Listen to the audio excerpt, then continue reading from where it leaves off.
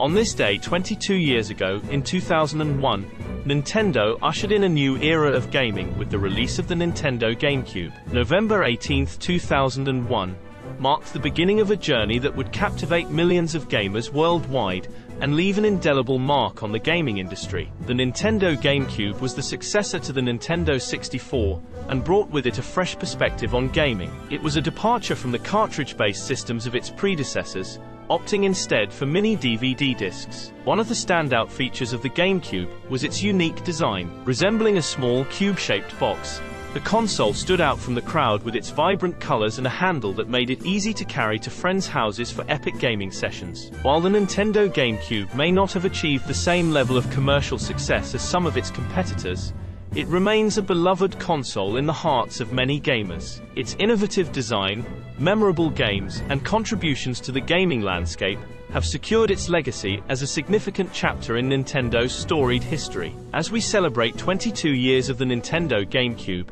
we fondly look back on the countless hours of joy it brought to gamers around the world.